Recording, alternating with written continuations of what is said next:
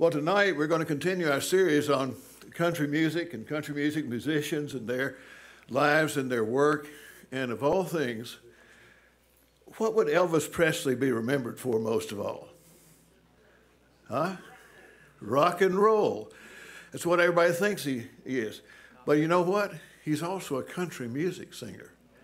He was country music first, and before that he was a gospel singer. I want to tell you his history here. Elvis Presley, the king of rock and roll, also ruled in country music. Elvis was raised on country, gospel, and blues music over in the Memphis area. Well, actually south of Memphis and Tupelo. And anyhow, I could go down that sidetrack. I won't do it. Jimmy Rogers was a big influence on Elvis. And of course, you know who Jimmy Rogers is. Elvis brought all of those influences with him when he stepped into the Sun studio in Memphis to begin recording his early music. His music had the soul of blues music and the twang of country. And because the term rock and roll had not yet been introduced, Elvis' music was always labeled and known as country. Throughout his life, Elvis loved playing, listening to, and recording country, even after his name became associated with, indelibly with rock and roll. Elvis spent much of his early career on tour with great country music stars. He performed at the Grand Ole Opry at the Ryman Auditorium, the mother church of country music, in 1954, and he sang that night the classic country tune, Blue Moon of Kentucky, and he was a flop because they loved the traditional sound of country music. And he brought that new twist to it, and they weren't used to that, so they didn't invite him back. So can you imagine that? So he joined the Opry's competitor, which was Louisiana Hayride. Between the Hayride and other tours and performances, Elvis toured and shared the stage with the likes of Johnny Cash, Marty Robbins, Hank Snow, Slim Whitman, and Farron Young. I forgot to remember to forget his first #1 single topped the country music charts in 1955. He sang other country songs like Just Call Me Lonesome, Honky Tonk Angel, It's Midnight, She Thinks I Still Care, Green, Green Grass of Home, Susan When She Tried, Help Me Make It Through the Night. Y'all recognize some of these? Yeah. Kentucky Rain, anybody know that one? Make the World Go Away, Your Cheating Heart, I'm So Lonesome I Could Cry, Faded Love, You Don't Know Me, Release Me, Funny How Time Slips Away, I Can't Stop Loving You, and Blue Moon of Kentucky. His final #1 single was Moody Blue, which topped the 1977 country charts. Now, Elvis took the world to church with his beautiful, soulful gospel music. Elvis loved sacred music as much as he loved soul and country and rock, maybe even more so. For Elvis, gospel music was the beginning. The first songs he ever sang were gospel songs at church in Tupelo, Mississippi, and he never stopped singing those hymns. In addition to gospel albums, Elvis sprinkled some of his favorite hymns into his rock and roll performances, and he loved to sing old-time spirituals with his friends. The first album of Elvis' gospel music, entitled His Hand in Mine, was released in 1960. His second gospel album, probably the best known, was How Great Thou Art. He recorded that over 4 days in 1966. Now, the Jordanaires backed him up on that album, but due to a scheduling conflict, the group had to miss part of the recording series. So the Imperials filled in for them. So Elvis had the pleasure of recording with 2 of his favorite gospel quartets on the same album. How Great Thou Art was produced by Felton Jarvis.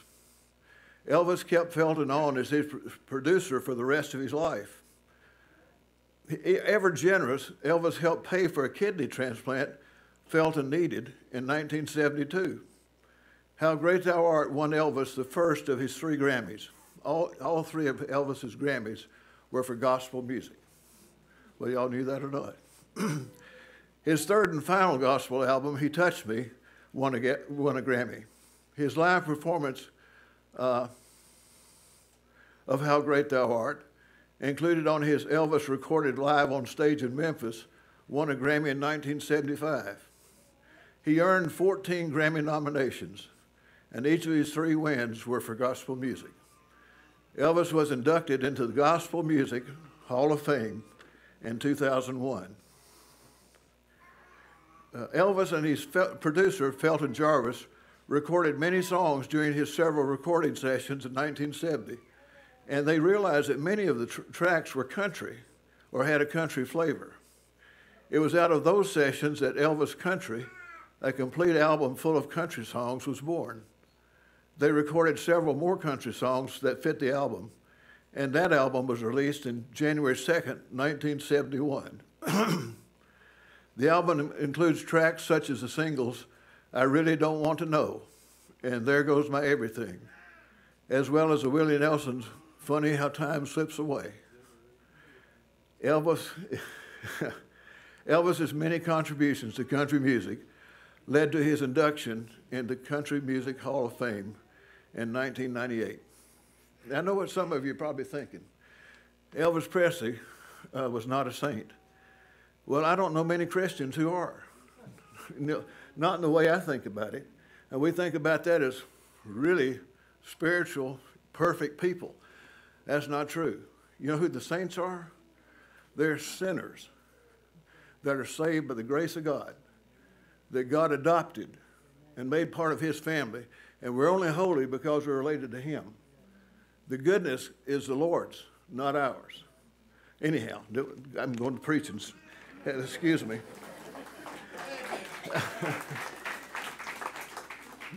Now, Elvis died in August 16th, 1977, at the age of 42. Many people think that was because of drugs, and Elvis took prescription drugs. He didn't take recreational drugs. He took that for some of the health issues he had genetically as a young man. And I don't know how many know that, but he was trying to deal with that. And he also had some eating habits.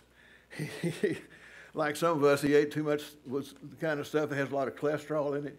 You like those burgers and all that ice cream and fat stuff like, well, he had troubles with that. And that all led to a rupture of his abdominal aortic vessel. He died almost instantly. Sad thing. Now, of death, Elvis had told a friend, death just means that you don't have that worn out body. You've got a great new spiritual body like Jesus, and you've left the pain-filled world. Elvis's personal faith was expressed in his extraordinary generosity. He's known for that, and he knew and said who his Savior was. He did not like being called the King, and he'd always correct people when they said that. One time when a group of girls stood up in a concert holding a banner that said, Elvis, you're the King, he stopped singing. And he turned to the girls and said, no, honeys, there's only one King, and that is Jesus Christ. That's a historian researched that. Those are true lines.